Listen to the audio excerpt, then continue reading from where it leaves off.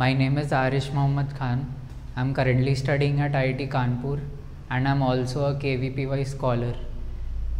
I completed my intermediate education at NANO Junior College. I had an excellent experience here. I completed my education up to 10th class in a CSBE school, so I wondered if I could compete in an exam like JEE. When I came here,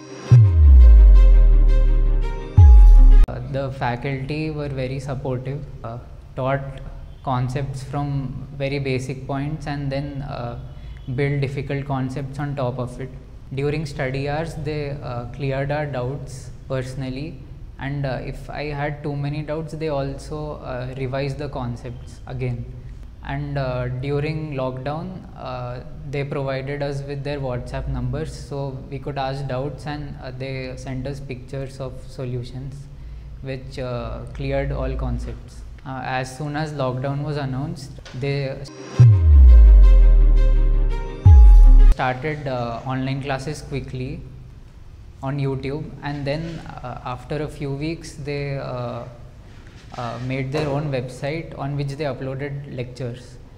The lectures were live, but they were also recorded, so if I didn't understand anything or couldn't watch lectures for some reason, I could watch it again. The user interface of the website was very good. Before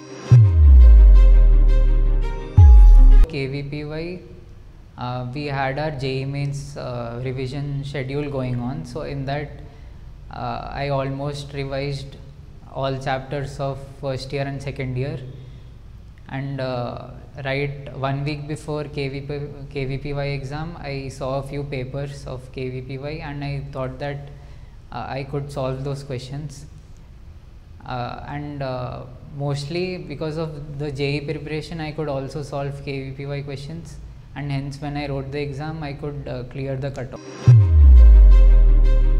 would ask you to study consistently every day. Even if you don't feel like studying on some day, study at least for a few hours, whatever subject you like, and attend every class if possible, and practice as much as you can. I had weekly tests on weekends throughout the 2 years of coaching at NANO my classroom. The level of test was good, at par with actual JEE exam. A day after test, faculty discussed answers in class and also cleared doubts personally. 3 months before JEE mains, NANO my classroom prepared a revision schedule and also gave us daily practice problems. I solved those questions and that gave me a lot of confidence. They also gave us solutions for those questions.